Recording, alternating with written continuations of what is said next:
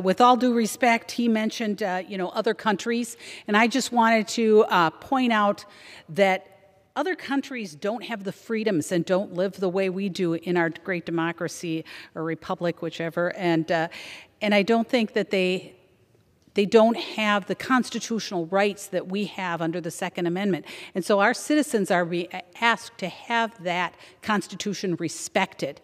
And it's not, I don't believe I used the word inconvenient at all. What I used is the words trampling our constitutional rights.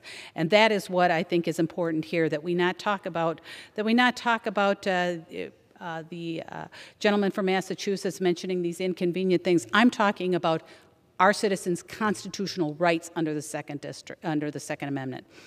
And with that, Madam Speaker, I yield 1.5 minutes to the gentlewoman from North Carolina. Gentlewoman is recognized. I thank the gentlewoman for yielding. Madam Speaker, I rise today in opposition to H.R. 2377, the Extreme Risk Protection Order Act. Simply put, this bill tramples upon the Second Amendment by means of destroying the Fifth. However, I'd like to direct my argument against the bill towards another amendment, the 10th, which reserves power to the states.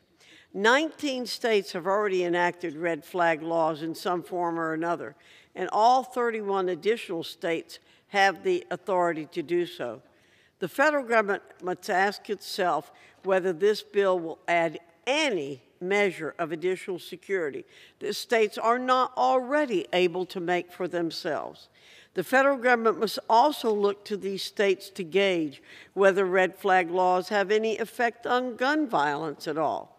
It is certainly not the case in Chicago, Illinois, a city subject to state red flag laws, which leads all American cities in the number of persons killed and injured in mass shootings over the past 4 years.